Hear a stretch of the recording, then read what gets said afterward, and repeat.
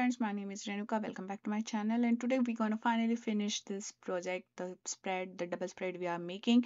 And in between, I tell you many tricks and tips how to draw them, how to color them, and how you can use the different kind of things rather than the mushroom. How you can mix and match your products there, and sometimes it works, sometimes it didn't. But this is the kind of a long process.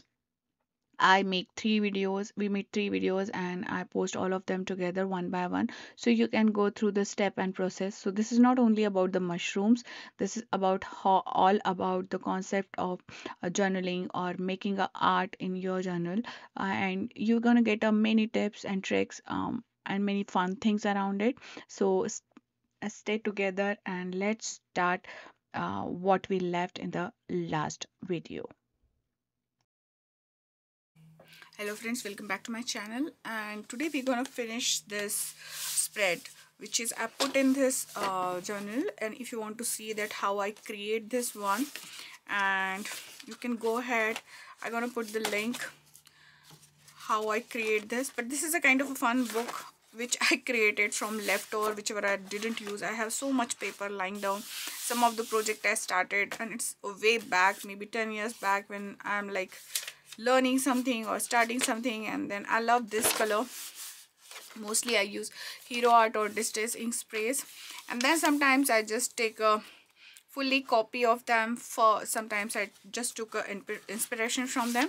And then last time we did this spread, so I carry this book everywhere. Wherever I go, I have a big bag, and then I just draw a few of these, and then I complete it. So I complete this portion. Now I want to add something on it, like maybe some inspiration quote or something. So you can go ahead and buy this kind of stuff where you will already get the sticky stuff, and you can put those here. That is the one thing you can do. For particularly this one, what I like to do is I go ahead and write down the prompt in ChatGPT, and I get like life and mushrooms prompt after it. Just as a mushroom turn decay into a new life, and we can transfer our challenges into the opportunities for growth. So these are some stuff I just printed out a normal printer paper. This is the HP printer paper, and HP I have same thing. Otherwise, if you don't want to just write down, stick those here, you can use these kind of stencils to put the stuff, and I'll show you. So these are the stencils for the journal writing, and you can put these, and you can put the pencil marks, and in between you can write something, so you can get a circular. And if you don't need a stencil for this kind of job, you can just draw with the pencil, and you can do that also. I just want to show you options, how it works and how it's not. And then I particularly choose this bigger font. This is 16 and because my big, it's quite a big spread. Whatever I have, the stamps and other things, it's not working on the spread. So maybe for here I can write, and here I will stick, because these sprays are little bit more metallic. You can see the shine in them. So what happened when I'm trying to write or draw something, sometimes it just didn't replicate, and then it gonna turn this page like this. So on this side also we can draw some continuous mushrooms or something else. I don't know, I didn't decide it yet. And this one is the all these printouts from the free printables. I'm gonna put that link below also, or you can ask if I forgot. So how you can put these, first I'll show that. So I just want, okay, if I want to put this one, this is quite a big one, and I can take this. So I'm gonna cut them in a very small strips like that, and somehow that got little bit weird. I didn't get the straight line, so I'm gonna cut it again. Oh, I ruined it. Okay, so this might happen with you also. I'm gonna put that aside, and I'm gonna choose this one now.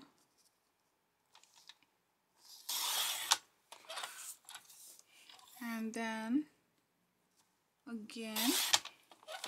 So this is my one strip, and this is the remaining of it. I did the same in many other things. I don't know if you saw the videos, you might recollect the memory. So after that's what I want, that I want to stick those here. I will use the glue stick. You can use glue also. And then first of all, I'm gonna trim off just the excess. Now you have to see when you're doing this, I just want the border all around these. So how you want to do it? First, you can put the full strip like this, or you can just, you know, cut them in small portions, and then you can put them. So I'm gonna just cut these. I'm just taking a little bit of your reference how gonna they look if I cut them that way. And then I will cut this one also.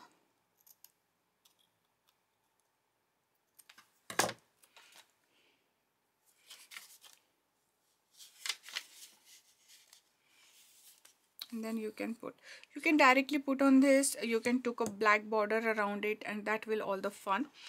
Before putting down, if you're generally like me, then you can see like this page is flower, there is no connection of mushroom, so I don't want to see any kind of mushroomy stuff out there. A little bit is okay, but if the theme is going on, then you know I will draw something, the flower like this. I use the gouache. I'm practicing gouache at the time, so I can do something with the gouache or watercolor, but little bit the flowery theme. So you have to just remember that thing.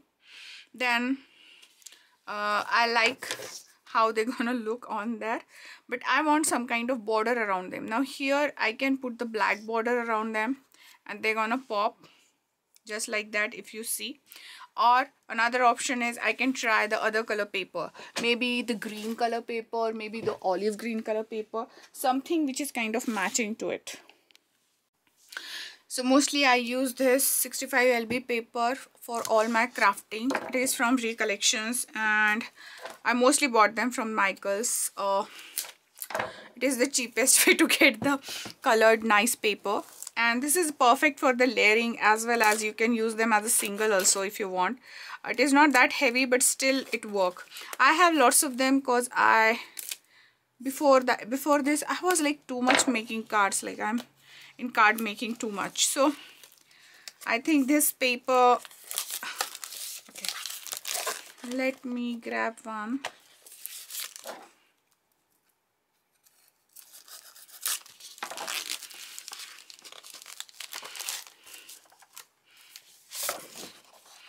I think this will look good. Now you can see there is a half and half, but I don't mind. I can do the other side, and this will look good rather than the black. Black gonna look very what do you say, very prominent there. Or you can use something like this, a very muted and dull color. This is also gonna look great. Or this. So you have a different choice. Maybe whatever I like, you may not like. It's totally depend on you, how you want to see the stuff, how you want to do, and it's totally on that. So I can choose this. I don't know why, but I loved it. And then I can just put the sentiment there. I'm gonna just use the glue stick, and then I'm gonna put that, and then I will cut down all of it. Okay, so just like that.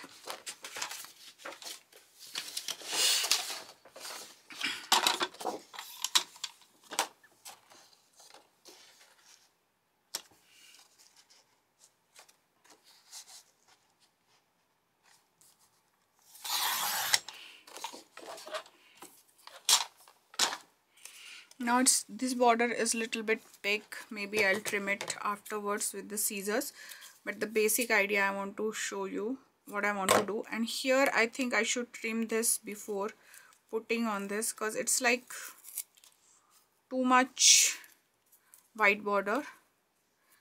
so I'm doing a little bit surgery here. You have to do it before you sticking the stuff, and you can learn from my mistakes. And I just want to, okay, now I can stick it again back on it. Maybe I'll use the back side of it.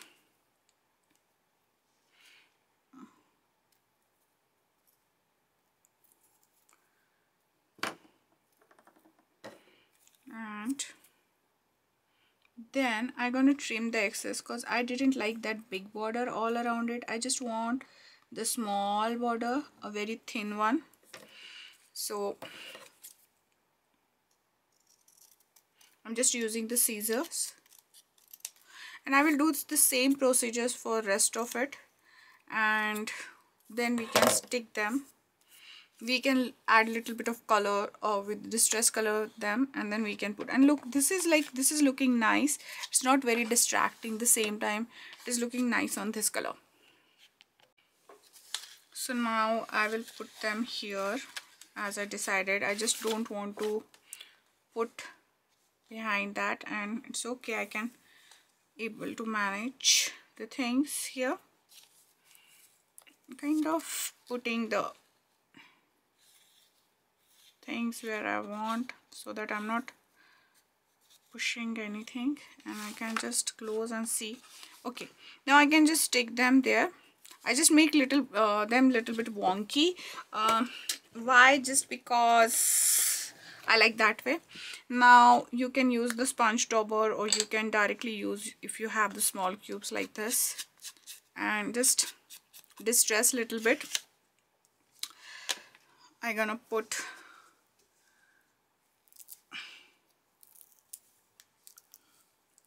oops.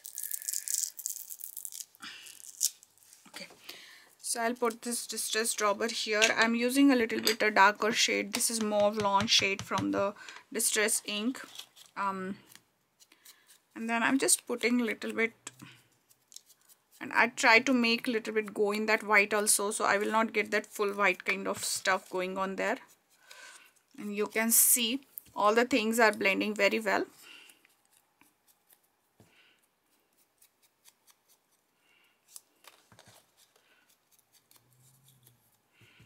And then I will just put everything there.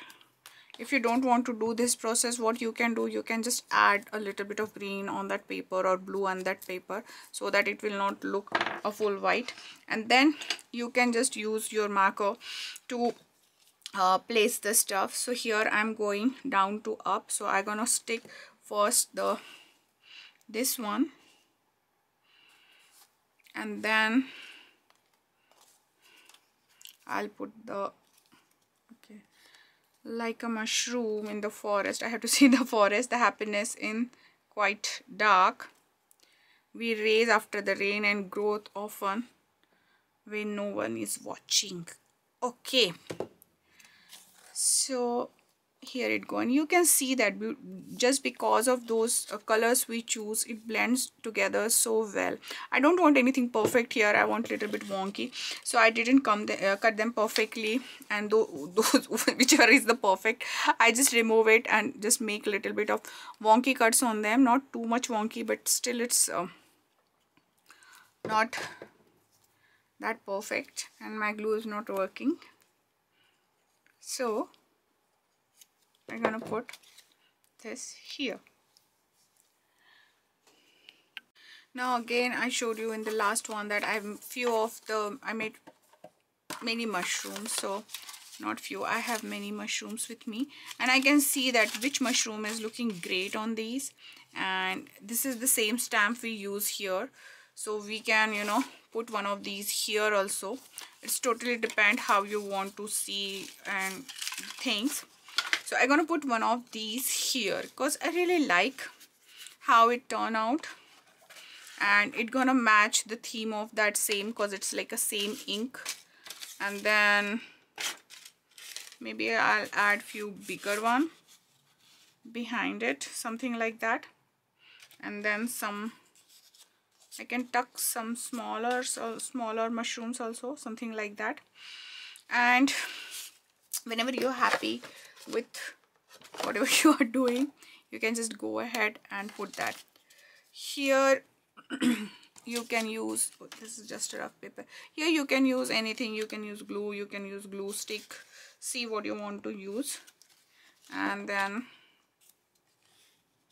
put down. I'm gonna put one here, and this fancy blue stuff here. I can tuck a little bit behind it, maybe something like that. And then I want this small guy also, so I can put this in front of it, maybe something like that. So everything is pretty mushroomy here, and then I can put this bigger one here, but it gonna cover everything. So I'm kind of seeing that which one should look good. I can put this one, although I didn't draw anything on it, but I'm kind of finding the right one, because those two mushrooms are pretty good. I don't want too big or too small, something like that. This small will work, so that I can see behind what I did with those stamps. So this is a kind of a mix approach I took. Like I use the hand-drawn stuff, I draw directly on the paper, I stamp few of them. You can take a reference like I did here, and it's totally depend how you want. And here also you can go in continuation, and then here the mushrooms, and then you can make a line all around here. For this one, I don't know what will I do. This is, I think, the watercolor paper, so maybe I'll try this making the mushrooms with the watercolor. But I really like how it turned out, and maybe here we can you know, make some handwritten notes with it, like in the shadow where there are many flatters, mushroom trees, so too we find the strength in the darkness and the movement of the life. But it's totally depend. I already put here, so if you want to put here or not, it's a personal choice. I think I don't need here. Maybe I'm gonna use those stuff next time. And what I'm gonna do, I'm gonna put these here itself. You can put the last pocket here also, so that you know it is there, so I can just take it and start doing it, just like I did this flower. Sometimes I don't know how I start, I just, you know, feel that way. But yeah, it turned out really nice. I hope you enjoyed today's video, and we complete this page, and soon I will show you how you can make more pages. Now you can stop here, or you can, you know, add more details or doodles on it. It's totally depend on you how you want. You can do a little bit pencils on this also, like I have this, I want to add little bit of color on them, and then I can add the white pencil, or I can just do really nice more shading and coloring on them. It's totally depend how you want to use your supplies. Most of the times I want to use everything, and yeah, that is me. And why I do that, because sometimes it gives me idea that where these colors are working and where not. I'm here using the watercolor pencils, and you can see that I can add really nice details with these. You can use the Prismacolors ones. These ones are Staedtlers, but you can use those also.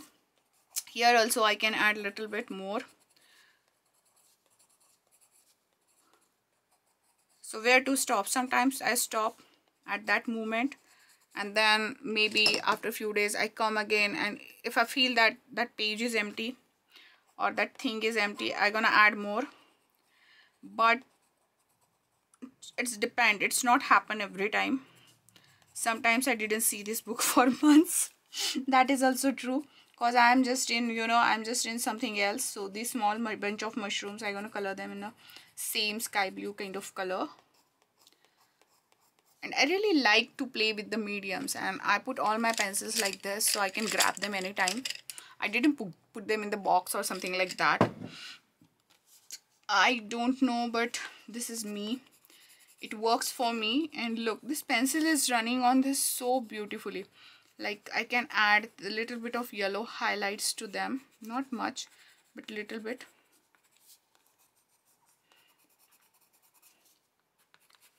And this is so beautiful. I can add a little bit purple also here. I can see how the purple goes. Oh wow, it's go like butter. It's going there on like a butter. I'm not struggling with anything. I can draw with them. So you know, these kind of stuff we know. Now I know if I use the distress oxide spray, distress sprays, I can use my pencil there. And you know, I can add little bit of color, whatever I use everywhere, so that it looks more cohesive. Sometimes that color is not popping that much, like you can't really differentiate, but that makes a little bit of aura, and that makes the drawing more cohesive that way. So yeah, I go that like that way. And same way we can add a little bit color here also, like this one. Okay, and these are the watercolor pencils. Okay, so we can add a little bit of water to spread the color, and you can see the vibrancy here. Okay, now I want them to look like they belong to the same family here, so I will add colors to all of them rather than putting them just like that. And this is a very quick process. Like, if you feel that if you are carrying your journal, how can you use these pencils? Are so versatile. Or any watercolor pencil, or you can use the real brush markers also. Those are so good. I can just pop little bit color. Sometimes I like the vibrancy of the colors, then I didn't dilute them. Can add little bit kind of shading kind of here. So basically I use my supplies very fearlessly. I don't mind what they're gonna do with it. I don't mind if something is like gonna messy. I don't mind that, because these are the things where you practice your skills, where you practice the stuff you like. You don't have to be perfect on these stuff, and I think you should not bother about what's going on there. Look, I'm just adding few shades. Maybe I need a little bit more earthy or kind of brownish kind of shade, or like this olive green color.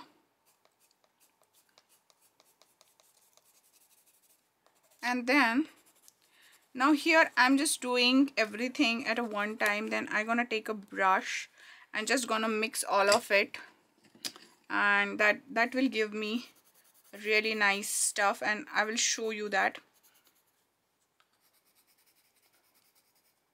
how I'm gonna do.